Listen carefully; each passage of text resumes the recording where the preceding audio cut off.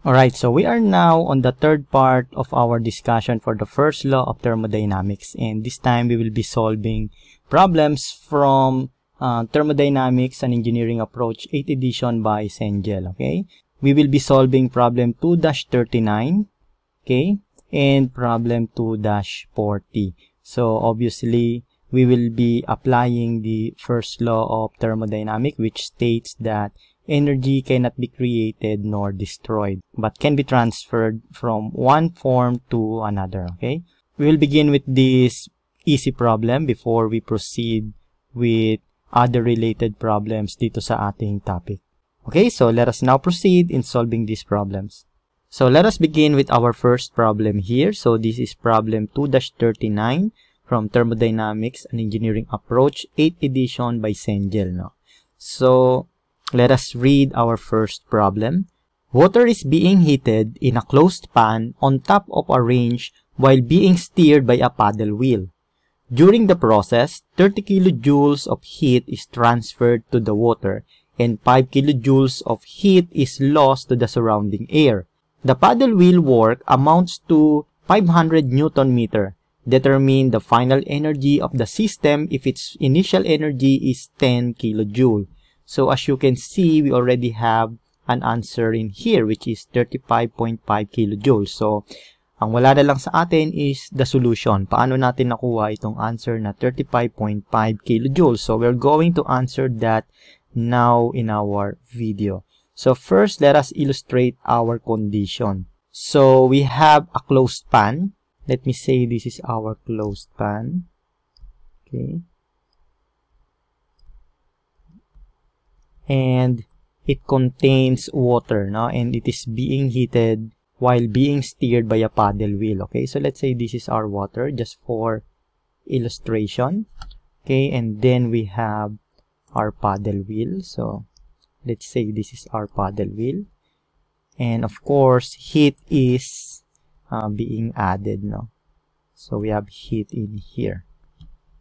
So obviously our system here is this one, our water inside our closed pan. Okay, so we are told that during the process there are 30 kilojoules of heat transferred to the water. Okay, so there is heat going in and it is equal to 30 kilojoules.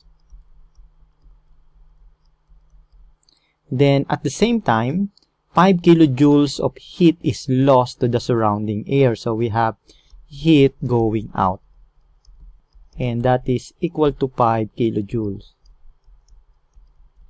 Now we have a paddle wheel here, and we are told that the paddle wheel work amounts to 500 Newton meters. So therefore the work is being done to our system. So therefore work is going into our system. So we have work going in, and that is equal to 500 Newton meters. Okay, so how are we going to solve this problem? So we should remember that the first law of thermodynamics states that energy cannot be created nor destroyed. So it can just be transferred from one form to another form, right?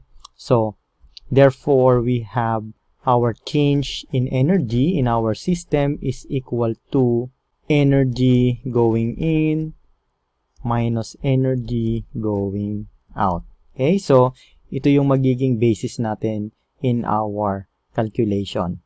Okay, so we need to determine the final energy of the system if its initial energy is 10 kilojoules. So therefore, we have a given in which our internal energy at the beginning is equal to 10 kilojoule.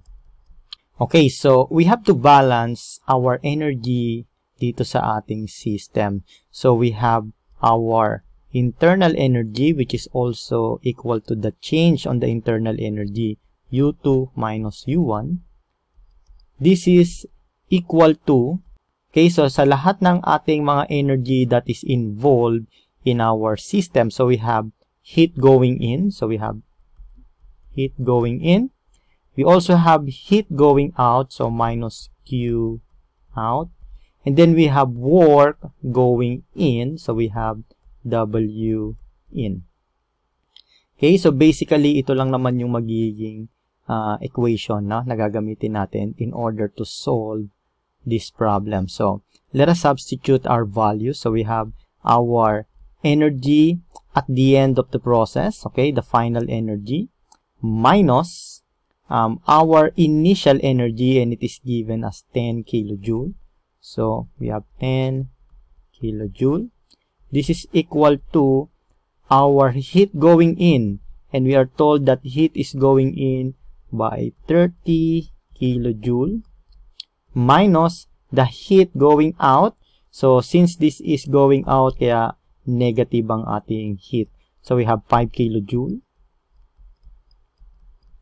Then, our work going in. So, it is going in. Therefore, the work is done by the surroundings. So, we have positive sign here. And this is equal to 500 Newton meter. Okay, so since everything is in kilojoules, so therefore we have to convert this into kilojoule. So 1 Newton meter is equal to 1 joule. Then we have 1000 joule for every 1 kilojoule. So our signs will be cancelled out. Newton meter will be cancelled out.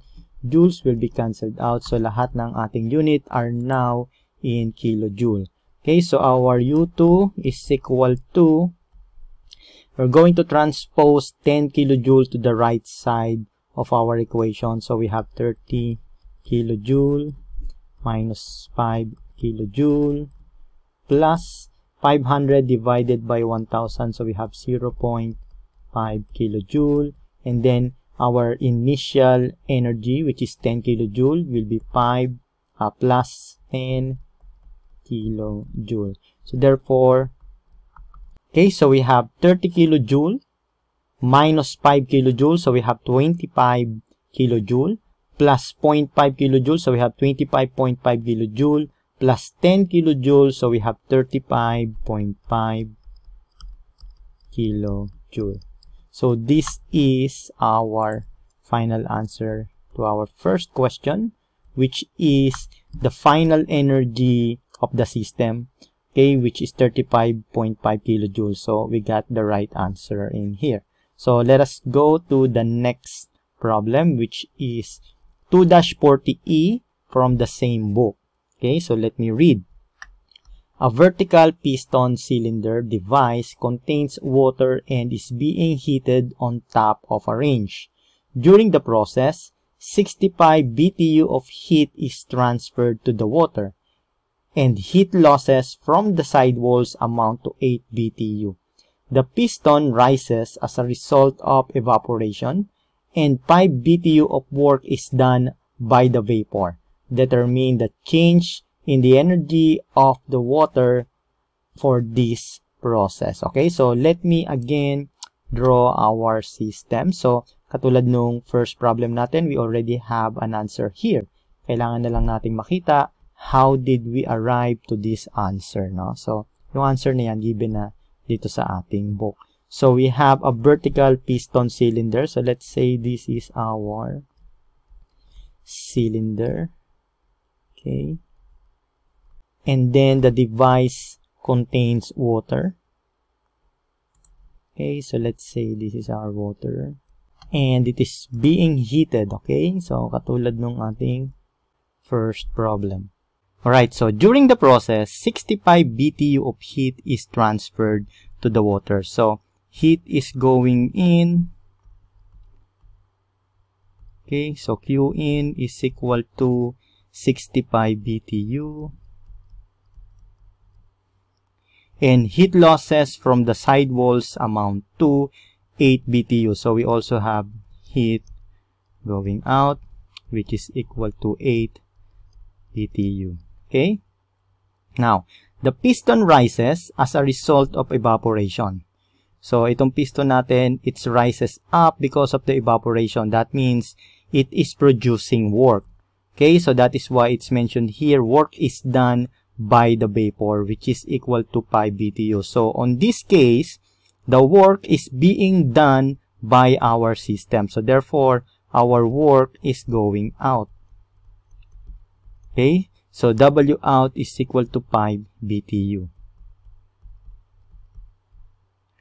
Now, we have to determine the change in the energy of the water for this process. And the answer is 52 BTU. Okay, the same as what we did on the first problem, we are now going to apply the first law of thermodynamics, which states that energy cannot be created or destroyed, but can be transferred from one form to another. So therefore, there will be no loss in our energy here. Okay, so we have our energy is equal to energy in minus energy out. Okay, so our internal energy or the change in internal energy will be equal to the heat going in minus the heat going out. And then our work, which is also going out, we have work going out. Right? So our change in internal energy will be equal to the heat going in, which is 65 BTU, minus the heat going out, which is 8 BTU, and then minus our work going out, which is 5 BTU. Alright, so our change in internal energy will be equal to 65 minus 8 BTU will be 57 BTU, minus 5 BTU will be 52 BTU. So this will be our change in our internal energy, right? Okay, and this is our final answer for this problem. So we will be solving more problems in the first law of thermodynamics in our succeeding videos. So with all of that and more, I will see you in our next video. To watch more of our lecture videos about engineering and STEM subjects, please subscribe to our YouTube channel and click on the notification bell para lagi kayong updated sa mga videos na i-upload namin. We are regularly uploading tutorial videos in engineering, mathematics, chemistry, physics, at iba pang subject na magagamit ninyo sa inyong pagre-review. So, thank you very much sa patuloy ninyong pagsuporta sa engineers.org.